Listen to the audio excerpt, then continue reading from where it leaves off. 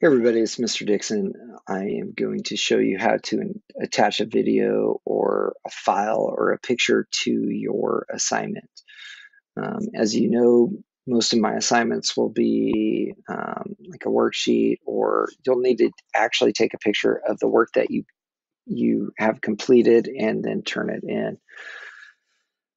So most of you should know how to take a picture with your Chromebook. If you don't, there's a video on our classroom site. So the first thing I did is I just went to classwork and I have an assignment. Thank you, Mr. Roster. Upload a video, and then I'm going to view the assignment. Here, as you can see, is 100 points, which is a lot. But if I go over here, I can see add or create. Now I'm going to click add or create, and then I can either go to my Google Drive link or file. Now, if you've taken a picture, it won't automatically save into your Google Drive. So what you'll need to do is you go to File, and I'm using a MacBook, but everything is similar.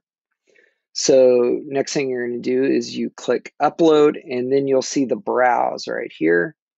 I'm going to click Browse, and then it will show all of your files.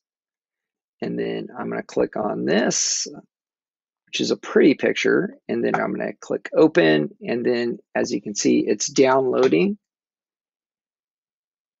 and it is there.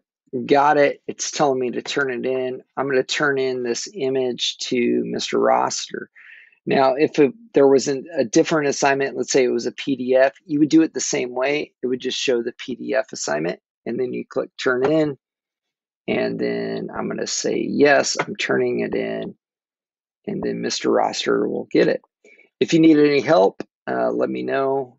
I'll also have this posted to our Google Classroom. All right, thanks.